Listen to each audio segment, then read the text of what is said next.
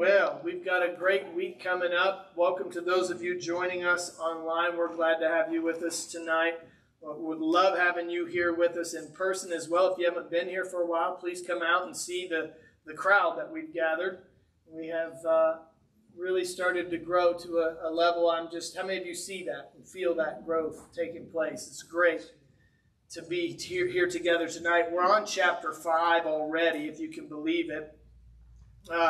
Mentioning our new book coming up, we do have those in, but I think I probably need to rephrase how I ask us to sign up, because it's a little misleading if I ask you to put 2, which I did, but then we're not taking 2 spots.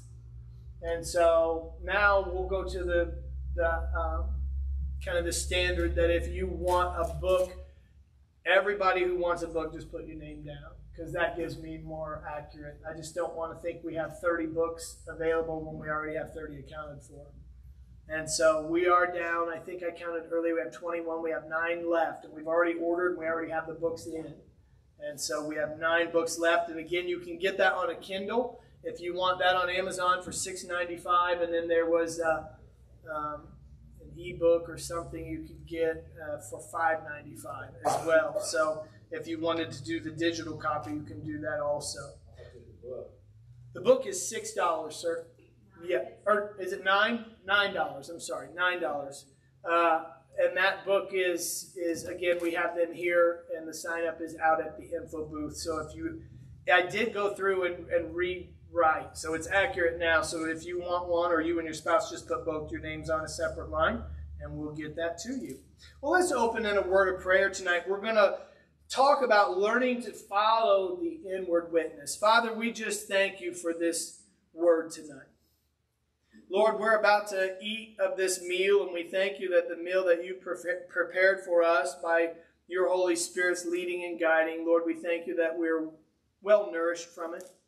Father, we thank you that in it that we have things unlocked within us, truths that take hold within inside of our spirit, Lord, and that would help us to change the outward us. Father, we thank you tonight that we're attentive and that our minds are sharp and receptive. And we give you praise for it tonight in Jesus' name. We all said, Amen. You guys look great. You sound great. You sounded great worshiping. Let's take a look right off the bat tonight at 2 Corinthians chapter 6 and verse 16. We don't have a whole lot of scripture references tonight. And what union can there be between God's temple and idols? For we are the temple of the living God, as God said, I will live in them and walk among them. I will be their God, and they will be my people. The Bible says that we as believers are the temple of the living God. This amazing truth must become a living reality in our daily life. We cannot learn to respond to situations from our heart unless we are ever conscious of the presence of the Holy Spirit. He dwells within your spirit to guide and direct you in every area. You and I don't need God to speak a word to you through other people. He may confirm through others what he has already said to you in your own spirit. But for the most part, he's not going to use prophets or spectacular supernatural events to guide your life. He's going to lead you by who? The Holy Spirit speaking to who? Your head? Your spirit. Speaking to your spirit. Now, how many of you have had someone come up to you and say, God told me to relay this message to you? How many of you have experienced that when it was accurate and when it wasn't?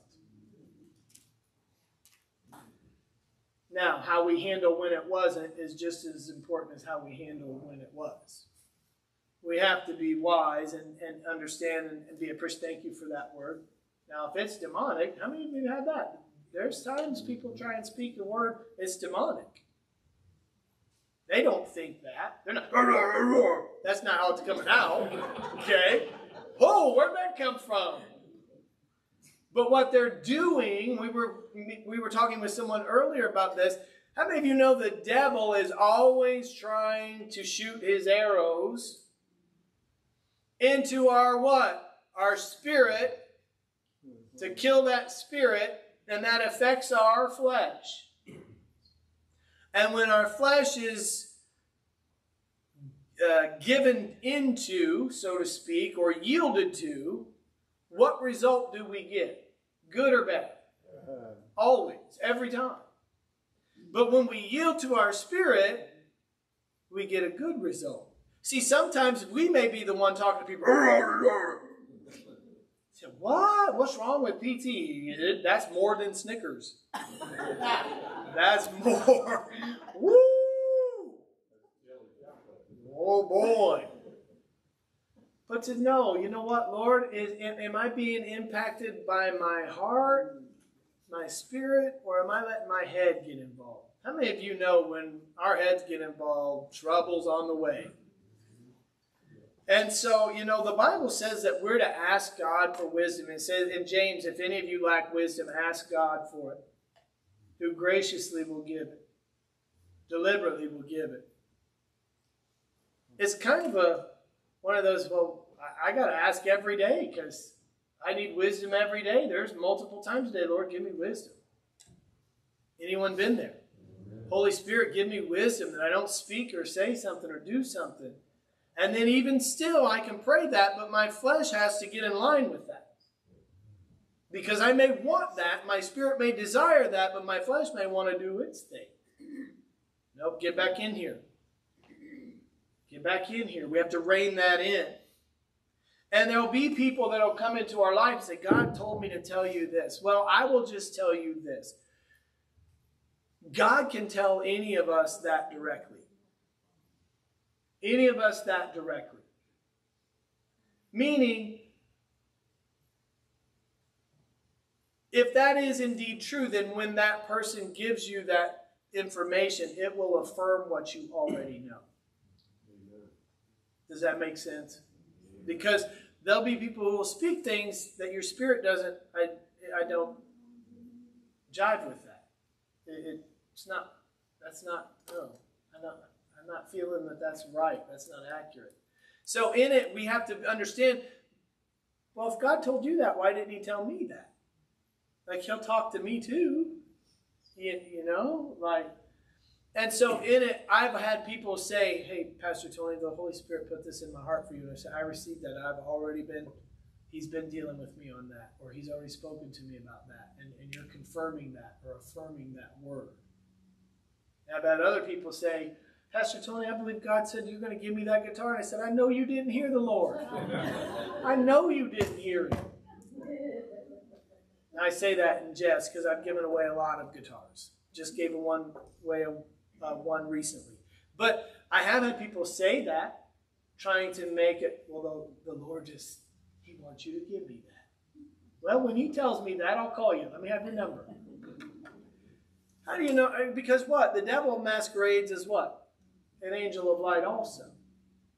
And again, we're not fighting people. We're fighting powers and principalities of this dark world.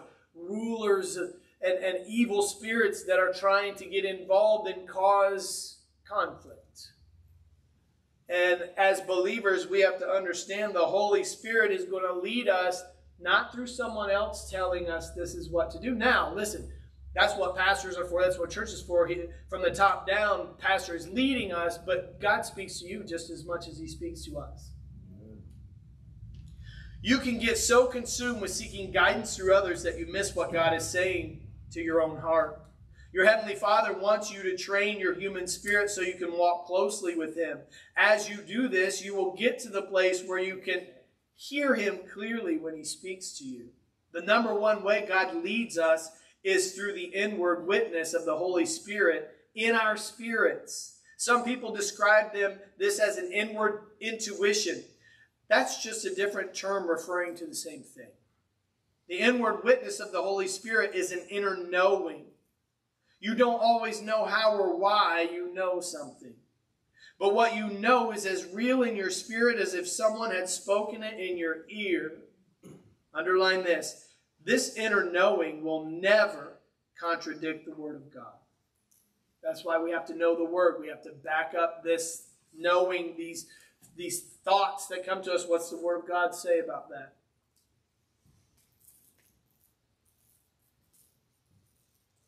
It's the Holy Spirit communicating with your spirit.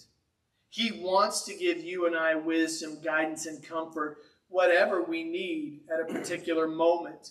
Any believer can be led by the inward witness of the Holy Spirit. In fact, baby Christians can be more sensitive than older Christians who have never developed their spirit. New believers are usually very aware of the dramatic change that took place on the inside of them. They're especially conscious of the Holy Spirit's presence.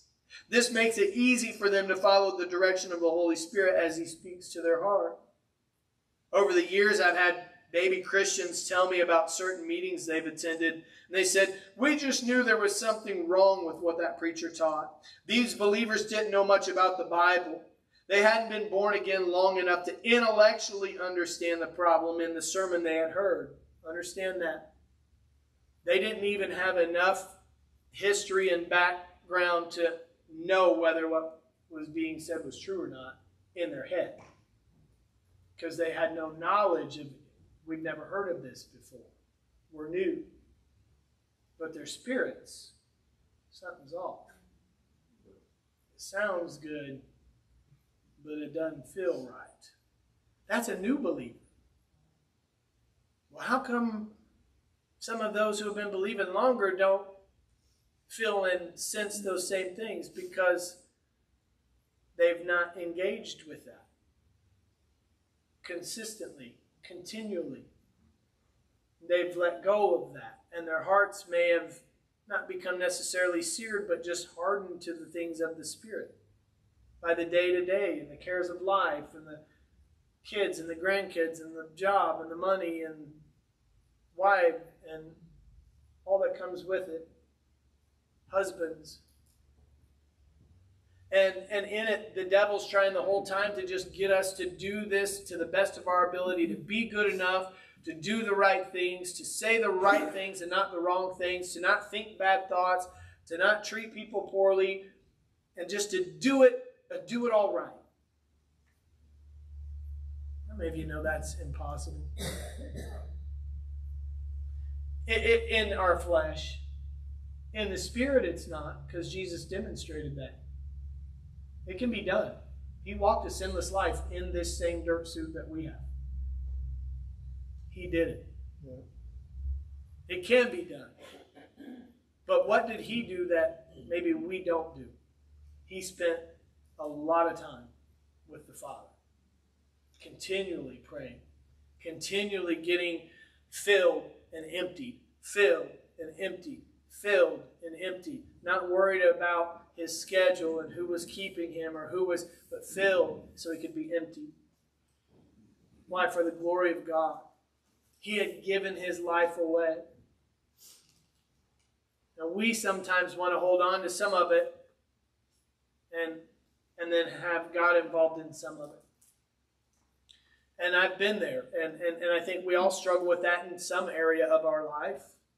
I don't think anybody is completely surrendered in every area. Otherwise, you'd be perfect. You may be in heaven.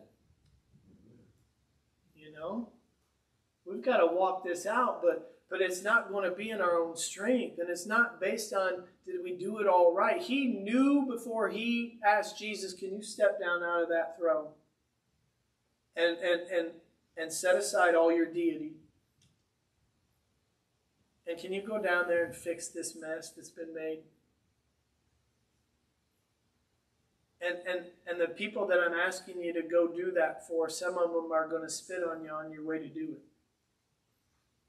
Some of them are going to pull your beard out on your way to do it, on your way to save them, and curse you, punch you.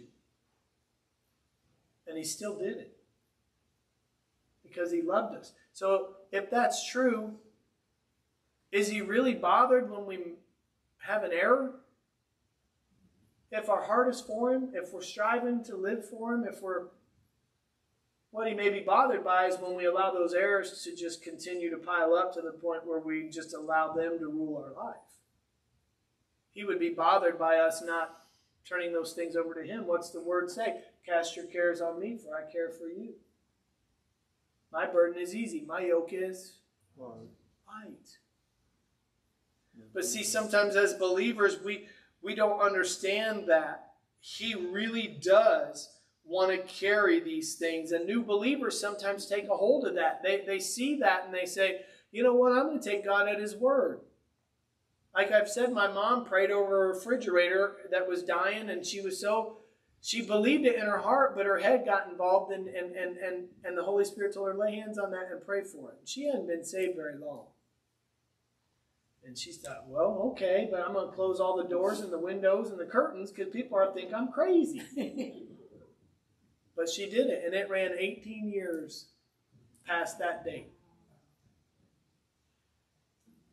She was a new believer who heard something and said, I'm going to do it. I'm going to try it. I'm going to try it in the privacy of my own home where no one else can see me. I'm going to go for this. And she realized why it worked for her. She realized because it's not her that has to produce the result.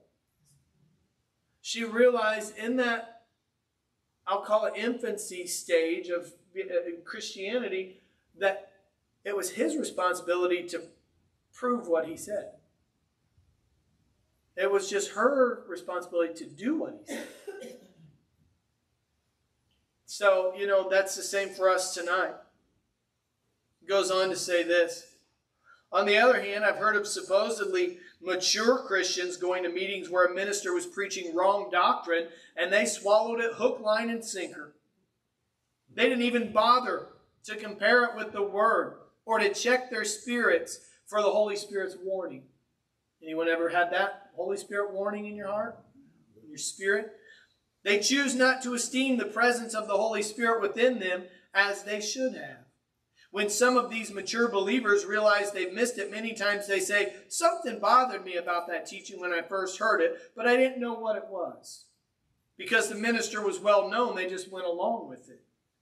Now I want you to underline this, outline it. Pastor would say this, I would say this. We don't care who is preaching. If you have a check in your spirit about what's being said, don't ignore it. Listen to what your spirit is telling you. Study the Word to see if that teaching lines up with it. Now, that's the key. Study the Word. Make sure that if you're taking error to someone, it is indeed an error. Make sure we know the Word. That's why it's important, Scripture says, for us to rightly divide the truth. That we know what it is. Why? Because you're not always going to have a group of people with you in the moment you need the Word. You're not always going to have access to someone the moment you need an encouraging word or you need a prayer. Anyone ever tried to get through to someone, they don't answer their phone? So frustrating. Why do you have a phone? Why am I paying for a phone if you're not going to answer the phone? What's the point of having a phone? Anyone had that conversation before? I'm sorry, I was away from my phone. You can't be away from your phone. What if there's an emergency? What's the emergency? I need some peanut butter. But at the same time, it's sometimes, God, we're trying to communicate, with like we're not getting through. Well, are we trying to communicate with our spirit or our head? If I could just get this in my head. No, until you get it in your heart. It'll make its way to your head, but it's got to start in your heart. And then we process that. We think about it. We allow the Holy Spirit to help change our thinking. It goes on to say this. Always make the Word of God your standard for truth. This will help you train your spirit. For example, you don't need to check with the Holy Spirit to see if it's all right for you to marry an unbeliever. The Bible already plainly tells you it's not right.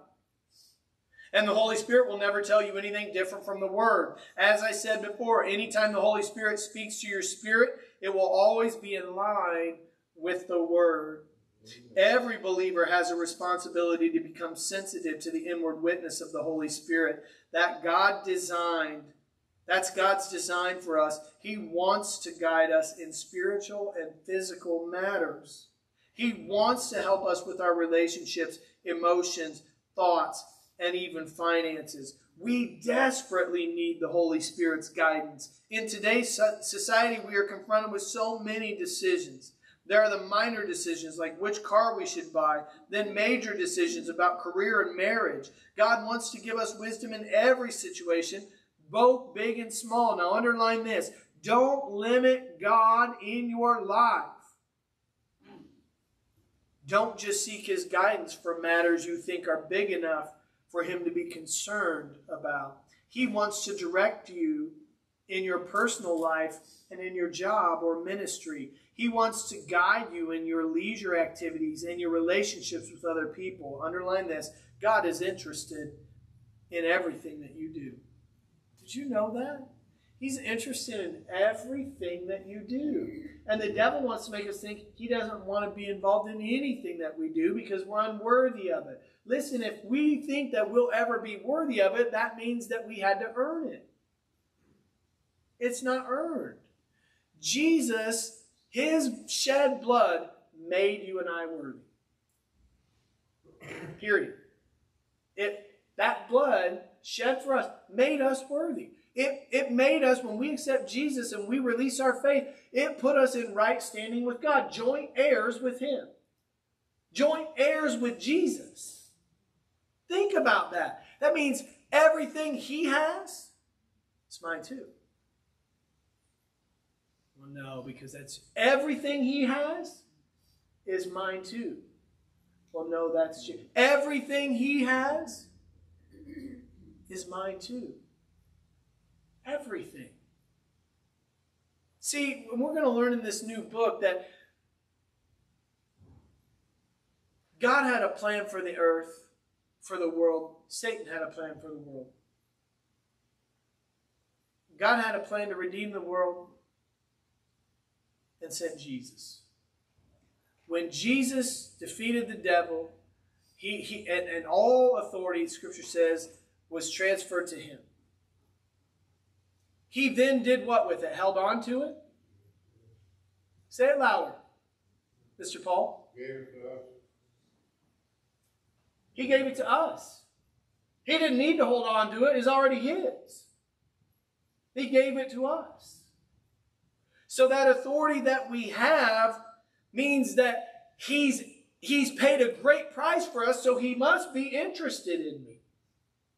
He must want to know the details of my life and be involved, but I have to give Him access. He goes on to say this, when you have decisions to make, when you need wisdom, it helps and it's important to check your spirit and receive the Holy Spirit's help. Now let's look at James chapter 1. That's not in your book tonight. We're going to jump off onto here for just a second because he's talking about wisdom, when you need wisdom.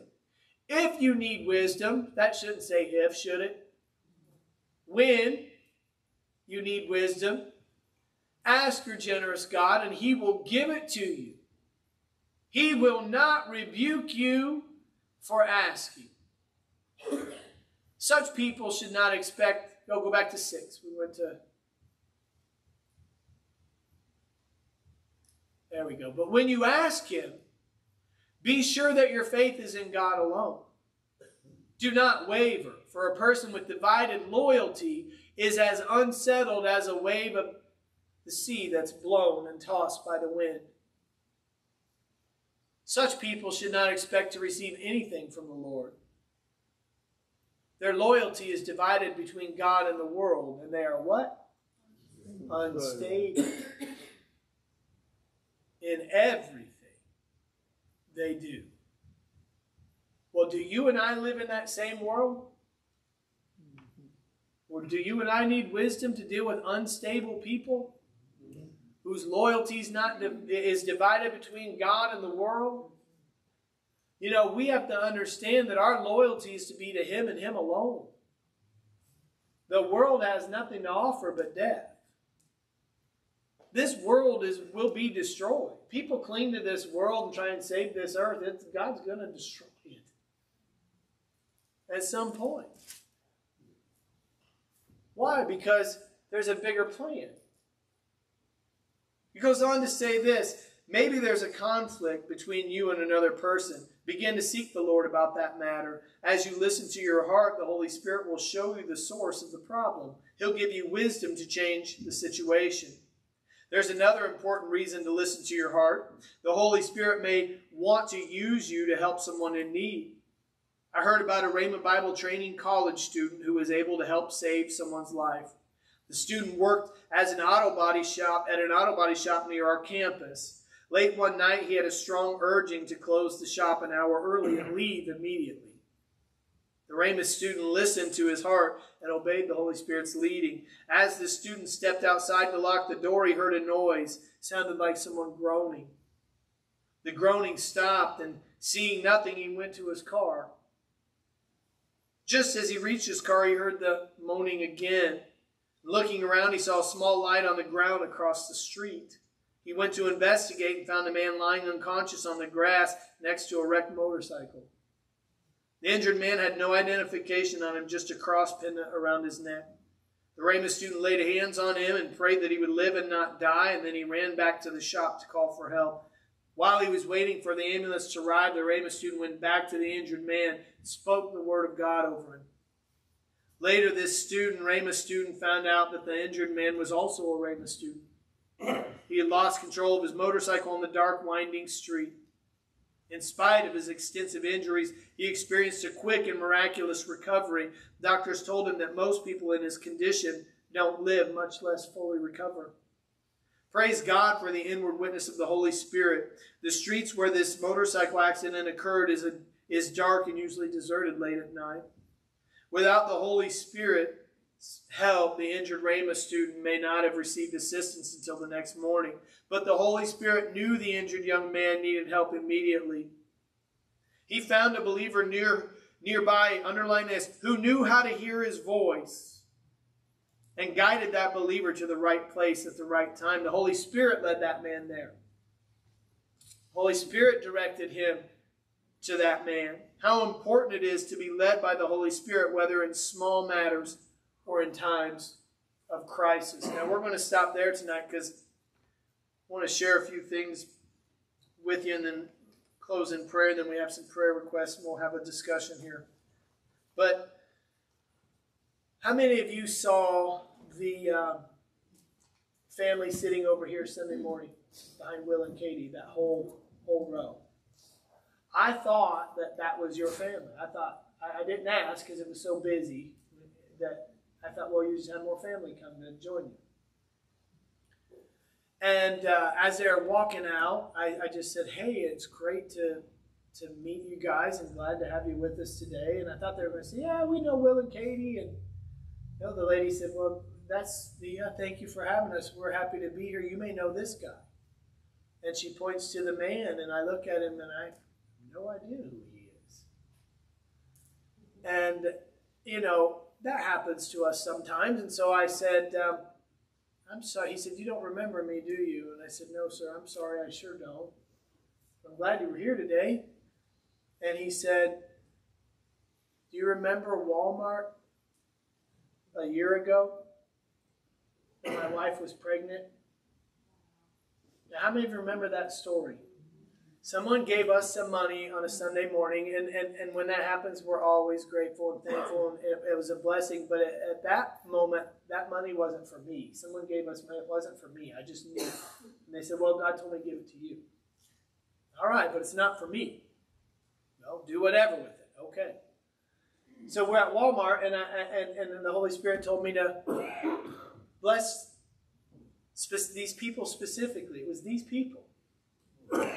Specifically with that money. And I said, well, let me see what they got in their cart first, Holy Spirit. We all do it. And he said, no, that's not what I said. Give them the money. And I okay. And then we got shopping and doing stuff, and I lost track of them. And then how many of you are thankful the Holy Spirit gave you a second chance, third chance, fourth chance? He stirred my heart. Hey, what did I tell you to do? Go do that. Now I'm looking for them. They're gone. Gone. I see him. He's by the bathroom. He's waiting. His wife must be in the restroom. So I go straight for him. And I walk up to him. And again, I'm a pastor. I don't know who you are, but I feel like God wants you to know He loves you. And boom, I just want to give you that. And I was going to walk away. And he grabbed hold of me and he's like, wait, you don't understand. And he's like, my wife, she's pregnant and she came out of the restroom about that time. And he's crying. And I'm crying. Because he's crying. Like, stop crying. Make me cry. We're Walmart. There's no crying in Walmart. Unless you go there. Then there's a lot of crying. Oh, just cry on your way there. Please, Lord. But, so anyway, long story short, I talked to him and we just share, we're glad you're blessed. We love Jesus and we want you to know Jesus loves you. And where are you from? Oh, I think Verdon or somewhere around here. This was a year ago. And so when they show up Sunday, I don't have any clue that that's who it was. So he said, the interaction you had with me at Walmart changed my life. I said, well, first of all, God changed your life. I didn't do anything. Well, you did. You did what he told you to do. See, my wife and I, we were 2 weeks pregnant. 2 weeks before delivery, and we had no money at all. We had what we had in the cart, which was potatoes and mac and cheese and noodles and things like that. That's all we had. We didn't know what we were going to do for diapers, and we didn't know what we were going to do we had no idea. And I hadn't talked to God in a long time, and I asked him that day, Lord, send someone, if you're real, to give us some help. We need some help. How many of you know there's a lot of people in Walmart? You think that in my natural self, needing a Snickers at 12:30 in the afternoon on a Sunday is going to look and see just the right person? I'm going to know how to do that? Come on.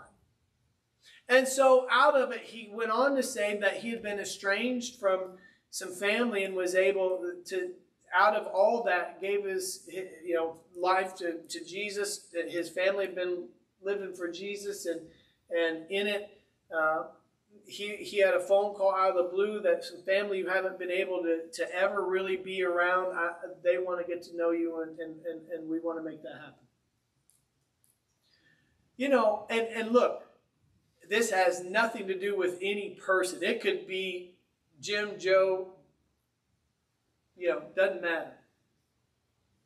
It's listening to that voice and doing what he says. That's it. It's that simple. And anyone could come along and do what was done there. Anyone who's willing to listen and say, Lord, what do you want? Because how many of you know somebody gives you some money and it was a decent amount of, wow, your head goes, wow, that's awesome. But your spirit, that's not for me. Well, Lord, if it's not for me, who's it for? Well, I've got to be ready to look and listen. Now, in it, that was a blessing, and I'm sure you've all been there. You've all probably had tales where you've blessed someone and later on, but it completely encouraged my faith in the fact that it reminded me that it's not about my act. It's about what God's trying to do through me or through the person. It's not about the person. Nothing to do with me. But in it, to see that genuine. And if you were over there, Donna was over there, I think. She saw some of that. It was genuine. And it brought joy to me. Why? Because a lot of times, how many of you have sown seed and never seen a return on it? It's encouraging when you see a return on something that you've done in the spirit realm and you put your faith out there and someone says, yeah, because God has changed my life. Praise God. What's that make you want to do? Do it again. But you got to be careful, and I have to be careful because we can like that feeling and get out of balance and want to just start doing stuff God didn't tell us to do. And so, again, it's important that we keep this Holy Spirit front and center in our life. And when we're in need of anything, that's what He is there for. You could just need some strength. You may be going into a meeting at work. Maybe you have a client that's just a big client, or maybe you have a lot going on. I know with school, there's a lot going on with some folks right now. Remember, the Holy Spirit has given us everything we need to accomplish what's before us. All we have to do is what He says to do, when He says to do it, and it'll work out. It's that simple. It's not going to happen just because we have to be listening. We have to be reading. We have to be studying the Word. Jesus, the Word made flesh. To know Him. To know what His Word says. Why? So that we can uphold it, defend it, speak it. Listen, I said it last week. It's too late to ask for oil when the oil is required. Too late. Keep your oil full. Keep your lamps full. Keep yourselves full of the Holy Spirit. The more of this flesh that the Holy Spirit strips out of me, the better. I don't know about you, but sometimes I don't like that ugly side of me. That flesh side. I don't like it. And how many of you feel like I'm giving less and less place in my life to that? Anyone? I feel that way in my life too. I feel like we're all going that direction, and I love that. We're going to close in prayer tonight, and then we'll just wrap up our evening. Father, we thank you for this time together. Lord, we ask that as we've heard these things, they won't just merely be good things we've heard, but they would be truths that would be applied to our life, Lord, that would help us change how we live. Help us to be determined, Father, to be consistent, to be persistent in our pursuit of you. We thank you for a supernatural desire being stirred up within us even now, Lord, to press in. Where can we go apart from you? As Peter said, you hold the words of eternal life. Thank you tonight for your goodness, and we thank you for keeping us as we go. Thank you for being with those who are out and watching us online as well, Father. Thank you for blessing their homes and ministering to them and to their spirit, encouraging them, and whatever they're in need of, Father, we thank you that they have it in you. In Jesus' name. We all say? Amen. Amen. Amen. Well, we're going to take a few minutes here and just open it up for some discussion, and then we have a prayer request we'll close with at the end tonight.